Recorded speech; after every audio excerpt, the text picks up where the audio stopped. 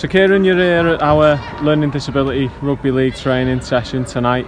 You've been handing out some certificates after they played at Anfield earlier in the year. How great is this concept first off for the club? Oh, it's absolutely fantastic, to see the smiles on the face tonight and the enjoyment it brings, and fantastic opportunities that it's allowing them all to go to places like Anfield and play rugby and enjoy the sport. It's really, it touches on your heartstrings, and it's fantastic for the people involved, and it's great to watch it as well.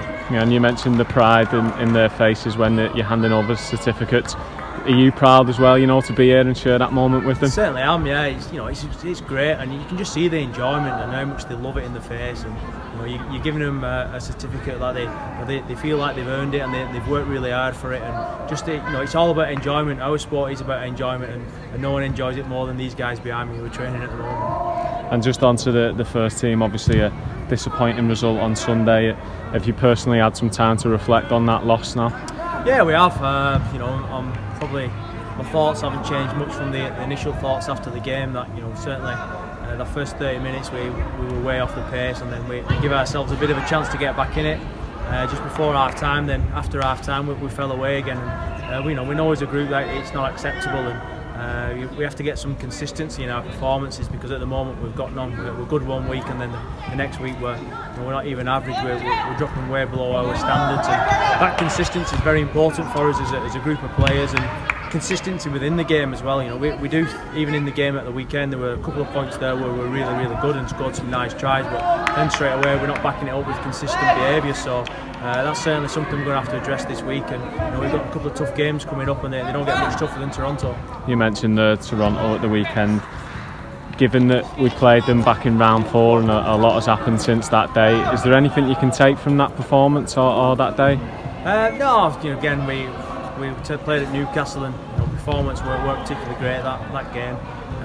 Toronto were very good that day. They came out the blocks, started the game really quick and big and physical, and that's something we're going to have to get ready for this week. And our forwards have got a really big job on their hands to maintain their pack. They're a quality team. They're studied, stars everywhere across the team from 1 to 17. So we have to be the best we can be, and we have to be consistent, and we certainly have to play for 80 minutes.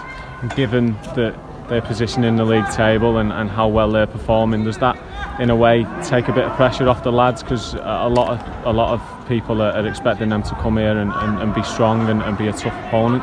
Yeah, I think it will. It's one of those games where we're not probably going in as the favourites. Toronto, every team they play in the championship, they go in as favourites to win that game, and the position on the table probably backs that up as well. So there's no real pressure on us to get the win. What's more important for us is to make sure we get some individual performances and a team performance there for us to build on for the next 2 games coming.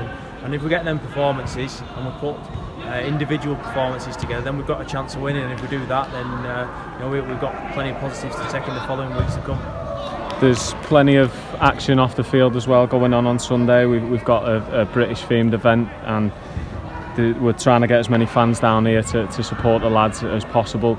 How important is it that we get big numbers down here and we get some support for the boys on the stands? It's massively important for us. When we went through administration, it were the fans that pulled us through it. And again, we talk about consistency on the field, and we've not really had that. The one consistency this club has had every single week is the support from the fans turning up and backing us and being really vocal. And once again, we ask them to turn up again and support us and get behind us and give us that extra push to hopefully get the win against Toronto.